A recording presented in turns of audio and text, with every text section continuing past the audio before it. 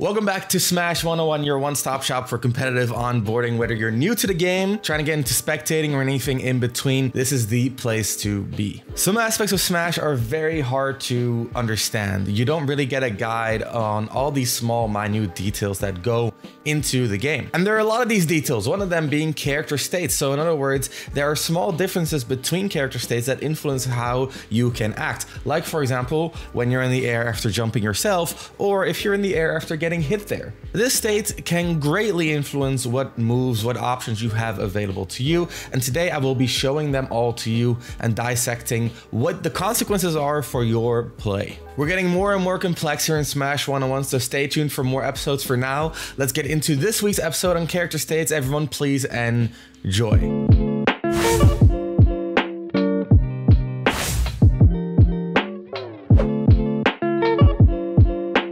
Last week, we looked at the anatomy of a move, and this week, we're going to be looking at the anatomy of your character. Let's get into it. So again, for this week, I want you guys to have a mental separation between grounded and aerial states. Let's look at the grounded states first. The grounded state is often seen as the optimal state because you have the most options available.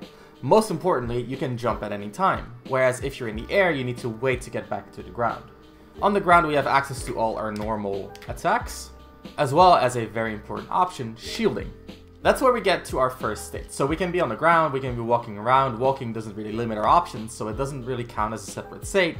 However, shielding does. When we shield, suddenly some of our inputs change. For example, if we hold shield and we press attack, we get a grab. If we hold shield and we press special, nothing happens at all. The only options we have out of shield are grab, jump, rolling by pressing to the side, spot dodging by pressing down, and up smash and up B.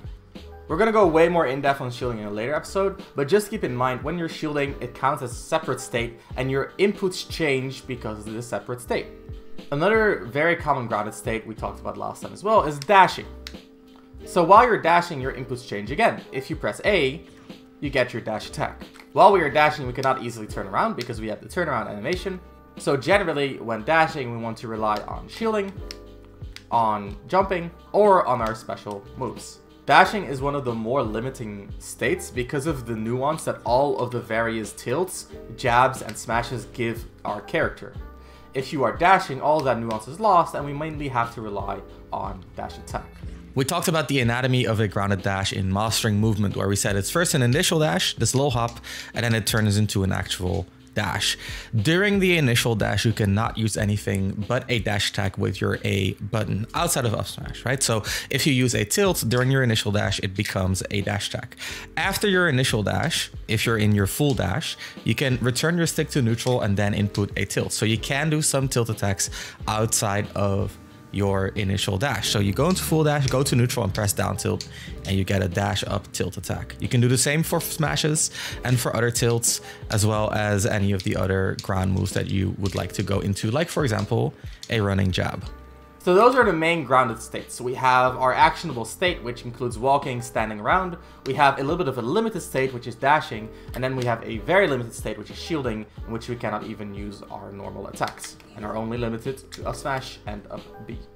Now the aerial state changes a few things as well. For one, again, our attacks are different. We only have our aerial attacks. We don't have any tilts, jabs, smashes, etc., etc. Additionally, while we are jumping, our shield turns into a dodge. This changes the defense a lot because a dodge rather than a shield is very committal. When I'm shielding, I can stop shielding at any time, I can jump out of shield, etc., etc. When I'm dodging, I'm stuck dodging for a while as I try to get to the ground. Another thing we want to consider when in the air is fast falling. So if we're in the air, we can press down and get to the ground faster. So here's my normal jump, it takes a while as you can see, and here's the fast fall. And you can see this through the little spark next to Mario. So let's take a look at slow motion and look at Mario's head. See that spark appear in front of his nose? It appears somewhere around his head. It's not always consistent, but it indicates that the player has fast fallen. You can only fast fall after the apex of your jump, so you cannot fast fall while you are going up.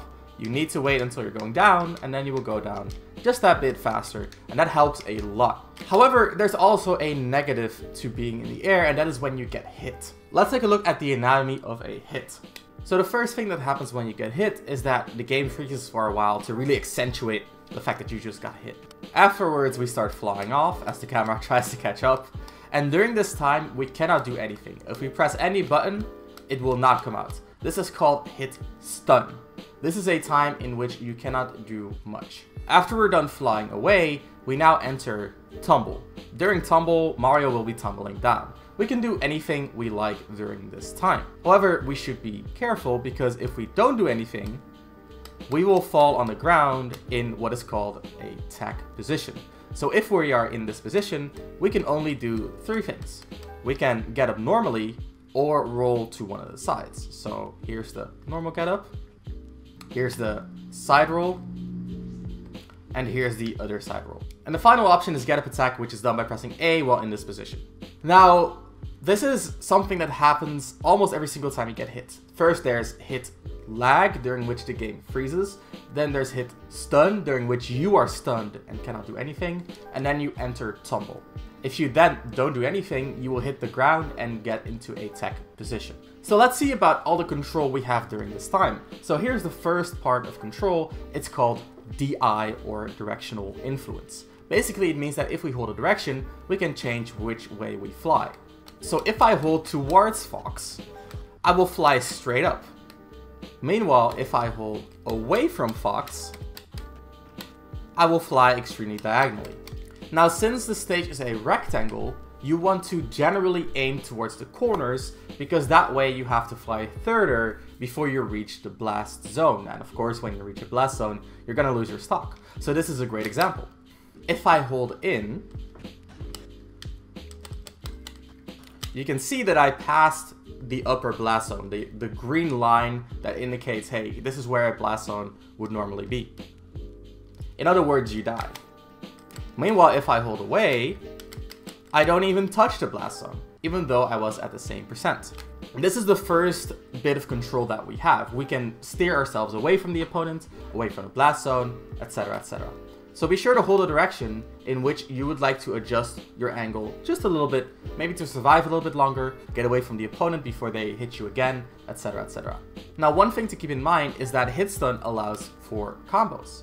So this is an example of a combo. As you can see, the combo counter to the right says it's 8 hits in a row and the total damage is 22. The entire time during this combo, my opponent is in hit stun. It's a very simple combo, it's only 3 moves in a row. However, it does illustrate the simple concept of hitting your opponent while they are still in hit stun. So now we go into the second part where we have control over our character, and that is teching. So by pressing the shield button just before hitting the ground and either neutral on the stick or a direction, you can roll or tech in place. This will give you a little bit of invincibility and get you back on your feet as soon as possible. So keep in mind, before you hit a surface, press the shield button to get attack. So now I want to talk about the final common state that we often see in the game, which is ledge hang, which is when you're grabbing the ledge and you're hanging down here. In this state, you actually only have a few options. If you press A, you get an attack. If you just press to the stage, you will do a normal get up. If you press shield, you will do a ledge roll. And if you press jump, you will do a ledge jump. The final thing you can do is drop from the ledge by pressing away or pressing down. However, this often puts you in a little bit of a tough spot, so I wouldn't recommend doing this while you learn the game. Mixing up your options from a ledge hang is very important, because if the opponent knows which option you're going to do, they can hit you with a very strong move for doing it. So the one time you might want a normal get up, the other time you might want to jump, and the other time you might want to roll. As long as you stay unpredictable, your opponent's going to have a hard time hitting you. Do keep in mind, if you wait too long on the ledge, your invincibility is going to run out. Every time you grab the ledge, you're invincible for a little time, giving you a little bit of time to think about what you want to do. If you wait too long, then the invincibility is going to be gone, and your opponent can just hit you off the ledge. So as you can see, I flicker for a little bit as I grab the ledge, and then it's gone, and now my opponent can hit me. The final state I want you guys to think about is special states. So special moves sometimes come with their own states. So an example would be Mario's down and B, where he charges the flood. While he is charging the flood, he can actually shield, he can jump, he can also roll by pressing to the side, or spot dodge by pressing down. But he cannot attack. So keep in mind that a lot of these charging moves, like Samus charge shot, like Mario's down B, like Hero's menu, they all generally allow you to jump or shield, but not much else. And that's it for this week's Smash class. Hope you now understand a little bit more about how the game works. I hope this will help you start to combo your opponents, get them during that hit stun with another move, and get those sequences rolling and really create highlights for your own character and your own gameplay. Thank you guys so much for watching. Hope to see you guys next week for another episode of Smash Class Day. Just keep getting better. For now, stay smart.